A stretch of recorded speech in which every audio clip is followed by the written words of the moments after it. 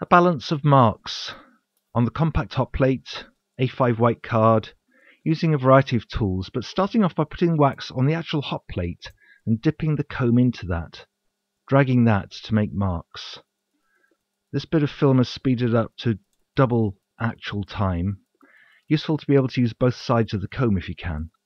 Anyway, enough fiddling around. Cover the whole card with some wax and then play into that. See what's going to come out of it.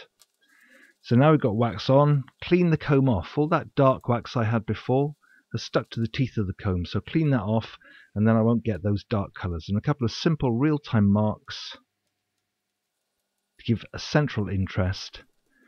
And then using that sponge, just dabbing it down to blot out a lot of the detail around the edge, to calm it all down, to bring focus to the centre. A little bit of focus with that round shape, some marks, a donut shape, and that was it. Quick as that. Just a little pleasing balance of marks. Hope you liked it. Thanks for watching. See you again. Bye bye.